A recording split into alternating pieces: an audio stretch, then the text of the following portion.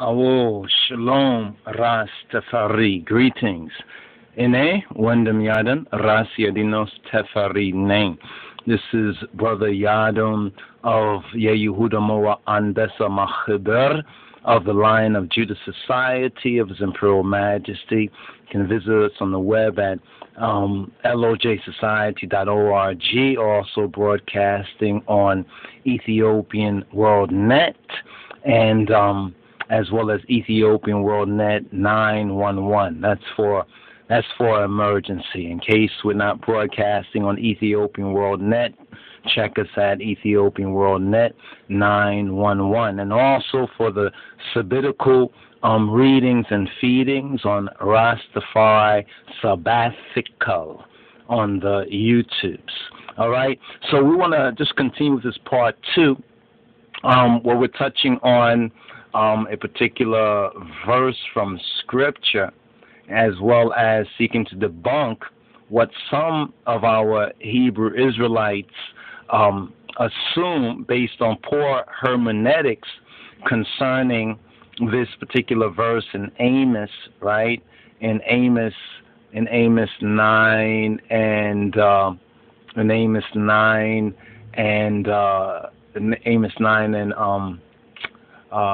9 and 7. Let's see, it's 9 and 7.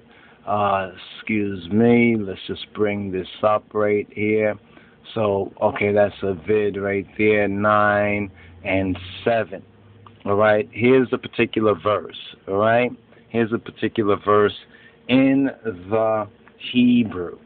Right now, this goes to the English once again, and in the English, here it is right here. Let's see if we can bring this up one more step so you can see this as clear as possible. All right. Okay, here's the verse. Amos 9 and 7. Right. It says, or rather, this is not really there based on the Hebrew, but it's put in by the translator. So in your Bibles, it's probably be italicized. It says, are ye, right? Ye means you all, speaking to more than one, right? Not as children of the Ethiopians to me, not unto, as an unclean, undone, no. Cross out that right there, all right?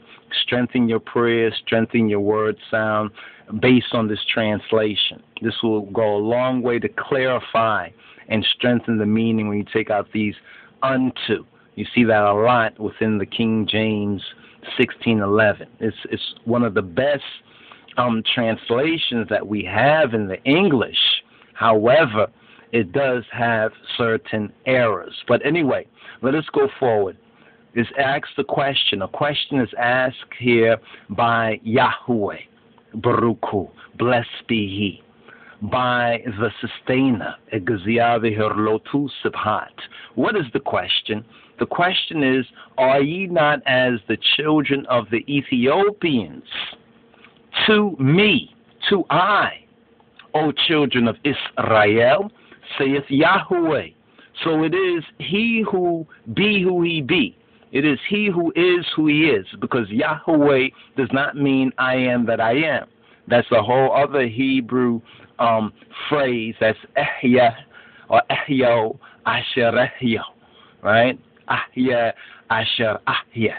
That's that phrase. Now, that's in the first person sense. See, if you really want to get into biblical hermeneutics, you have to understand what the true context of the Hebrew is. In order to understand that, you need to get to the root. And this is why this verse is so important, because we ourselves would not even have known that unless we went to the primary source for the faithful and true once lost, but now found Beta Israel. And that is our Ethiopian documentation and the Ethiopian evidence. That's why the point about the Ethiopian Hebrews or the Ethiopian Jews or the Beta Israel, the Falashas of the East, is important to us who are Falashas of the West. All right? And so this verse, when we see that some black Hebrew Israelites maintain a faulty hermeneutic, that means interpretation, and say, well, this verse doesn't mean that the Ethiopians or any of them are Israelites, but some of them say falsely that it only refers to the complexion, the physical appearance. You see, some are stuck on the physical and are not in the spiritual. They're not getting the overstanding. They're getting an understanding of this, but not a full, a true blue overstanding. And we need the overstanding. We need to know the truth, because the truth that shall set us free. So let's touch on this verse right here.